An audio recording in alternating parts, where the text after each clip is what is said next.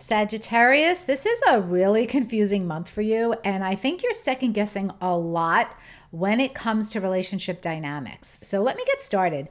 There's a full moon on the 3rd in your sign, and that full moon by itself is just you being more emotionally open and raw. The full moon is making a square to Saturn, which is now in your 4th house of home and family. So I feel like you're being anchored. You are a free bird. You want freedom. You want to be able to come and go as you please. You're just, you have like this gypsy energy. And I get it. Look, I have a Sagittarius moon. I get you. But you're being anchored. And I think because of this, you're very cranky. There's a family responsibility. There's something with home family stuff that's dragging you down. And it doesn't have to be a crisis or anything bad. It could literally just be like a normal domestic obligation, caring for a child, caring for an elderly relative, somebody's sick, somebody needs you, the house, I don't know, the pipes burst, I don't know, something where you have to do a lot more adulting and be physically present someplace that you don't want to be. So you're kind of feeling that crankiness as the month opens. Now, on the 5th, Venus does go into Leo and moves into your 9th house. So I will quickly mention this for you because Venus is going to be in your 9th house until October 9th. She goes retrograde next month. We'll talk more about that next month. Venus in the 9th house by itself is not the biggest deal in the world for you. It is possibly something very nice and beneficial happening connected to academic pursuits, spiritual studies, maybe a trip abroad at some point.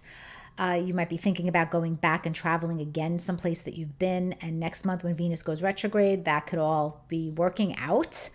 So that's the Venus part. But I really want to focus on the lunations this month for you because that's where all the meat and potatoes happens to be in your forecast. And the second half of the month, Sagittarius, super, super confusing. You might be rethinking this new beginning that you have in relationship matters, okay? So there's a new moon in Gemini in your partnership sector on June 18th. And yes, normally a new moon is new beginnings, initiation, right? Planting seeds that you want to grow and eventually flower. Well, yeah, that's true. It's a new moon. A new moon is a new moon. But this new moon is almost exactly square Neptune, the planet of confusion, illusion, delusion. Neptune is in your 4th house. So we're back to this 4th house energy for you, but now it's for a different reason. Neptune in your 4th house and that square from the sun in your partnership sector is saying that you are going to have this confusing new beginning with a partner. Maybe your partner is moving in with you and that's the new beginning, but it doesn't go as planned. In fact, maybe it's really something that you're second guessing. Might be a harder adjustment for you. You might be very confused and conflicted about this. There may be some mixed messages. Maybe there's some confusion about a family member and your partner, and you're kind of stuck in the middle of it.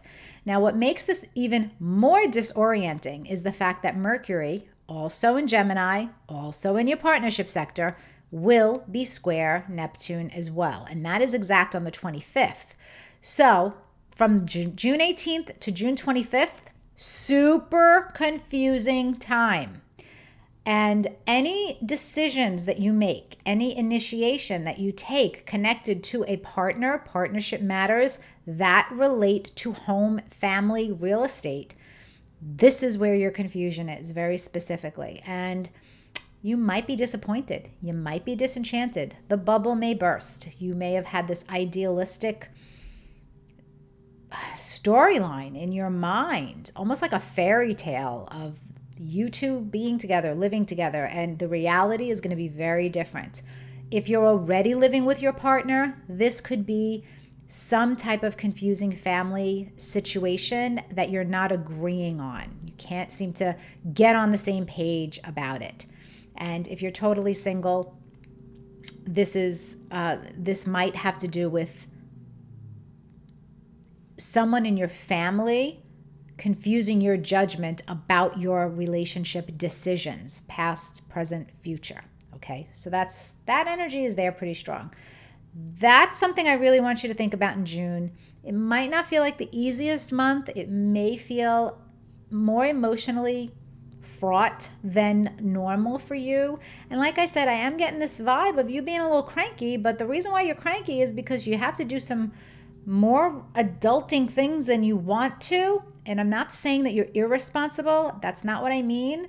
It's just that you're constricted. And when your freedom is constricted, you tend to act out and you're not having it. And that's the vibe that I'm getting for you in the month of June.